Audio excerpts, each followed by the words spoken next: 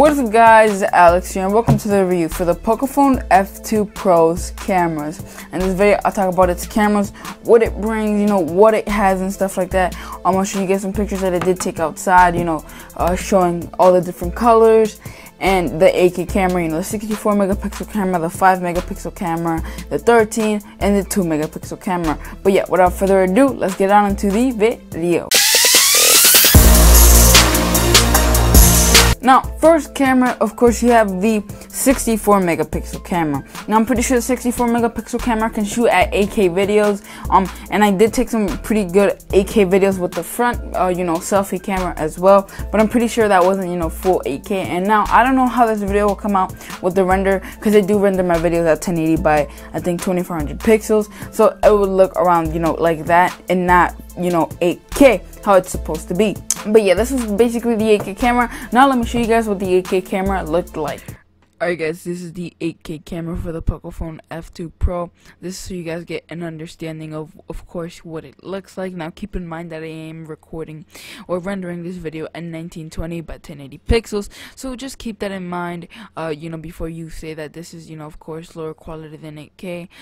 This is so you guys get just an understanding, of course, what the, 8K camera does look like, or, what it will look like. Now if you're running a mobile, it may be a little bit, of course, lower quality than then after the 8K camera, you have the 5 megapixel telephoto macro. Now the 64 megapixel camera was a wide lens. So I don't know how much you guys saw that wide lens, but it was a 64 megapixel wide lens. Then you have the 5 megapixel telephoto macro camera. And then, I didn't really get the chance to take any pictures with the telephoto macro camera, but, I guess I tried, but it does look pretty good. If you want to see some telephoto macro pictures, you always have Google if you want to look it up for yourself and stuff like that, to look up what basically a telephoto macro camera looks like.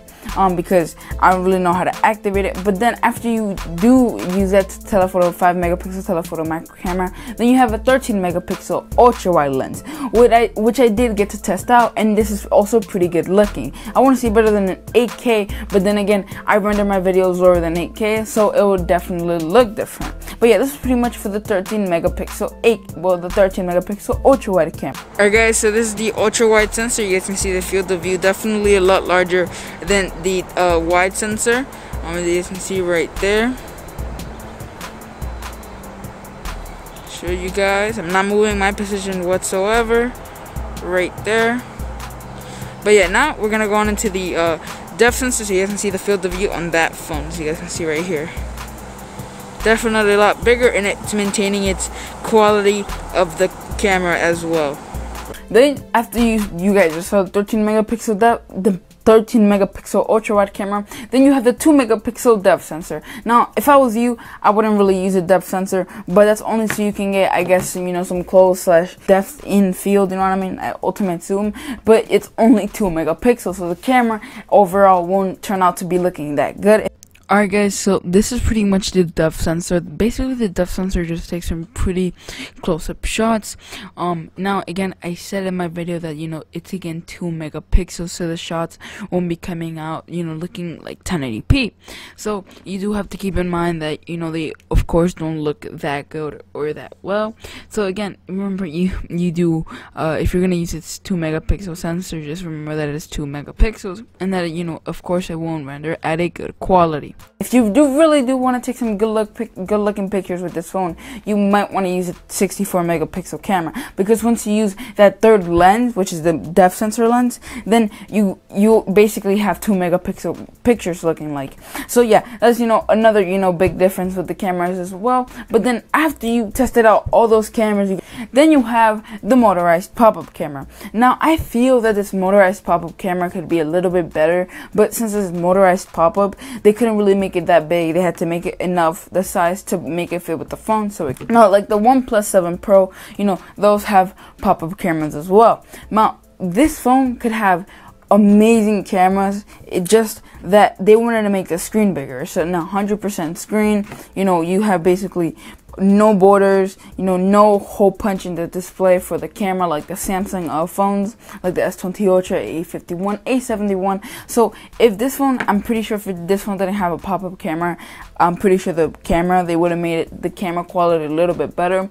But you know, that's just my opinion. Now this motorized pop-up camera is a 20 megapixel wide camera. So again, I also took good looking pictures with this one, and I, you know, also shot a video, and the stabilize, you know, feature, and I'm not pretty sure it has it, but you know, I was also running with this camera to see if it would, you know, move, like if the camera will get stabilized if I was running, because some people, when they video chat and they use, you know, their selfie camera, or you know, to talk to their friends doing a video chat and they're walking around, the camera could really shake a lot, and I don't know if that's just me, but it bothers me a lot, because when I'm talking with my friends through like Discord video chat and stuff like that, or you know, other apps like Instagram and stuff like that, when I'm talking to them, their camera really wobbles a lot. Now I don't know if that's just like, you know, the stabilization, if it's not good enough, but yeah. Now let's show you guys that 20 megapixel pop-up camera. What is up, guys? Here we are with PresenTech right here. We're testing the frontal camera for the Poco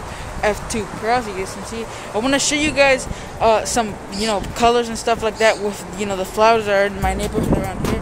As you can see right there, for you the flowers, you can definitely see that the pink color association is definitely picking up pretty well, in my opinion. As you can see right there. Now, as you guys can see, it looks pretty good. I'm not gonna lie. Right there, it doesn't look all that bad. I want to test the camera at stabilization because you guys know that this camera is pop-up camera, so it doesn't, you know, have that stabilization like most other phones do, where they have it in the front. So I'm walking and it's keeping it pretty straight, as you guys can see.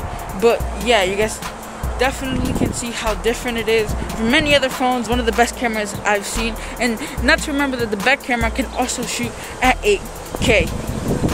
But yeah, that was pretty much it for this review. Honestly, I really enjoyed these cameras. Again, I 100% recommend getting this Poco F2 Pro, only 500 bucks. You know, it does have basically the best deal. You can get one of the widest screens, you know, one of the, well, not biggest batteries, but you know, it's up there with some of the flagship phones. You know, you have some of the best cameras, the 8K camera, which you have to pay for a $1,000 phone to get an actual 8K camera, which is the S20 Ultra, and this one just features it, and it's worth like half the price. So I definitely recommend getting this phone. It is pretty good, you know, if you don't mind some drawbacks with the motorized pop-up camera. Again, I said it could be better. It could be around 32 megapixel camera, if it wasn't pop-up, but that's just at least in my opinion. You know, if you guys have your own opinion, you can definitely leave it down in the comments. I would definitely like to know. But yeah, that was pretty much it for this video. Hope you guys really enjoyed. Stay tuned for a game test separate video, where I'll be talking about the Snapdragon that this phone has, and the Adreno 640 that this phone has as well, and see how fast, you know, it actually goes. I'll be playing Fortnite, because in the last review and comparison I didn't play Fortnite, I played Call of Duty Mobile, but in this one I'll be playing Call of Duty Mobile, Fortnite, and some other games like Free Fire and stuff like that. And then I'll be adding them to the video to see how well this phone runs with those games. But yeah, hope you guys really enjoyed this video. Leave a like, subscribe, and yeah, I'll see you guys later. Peace out.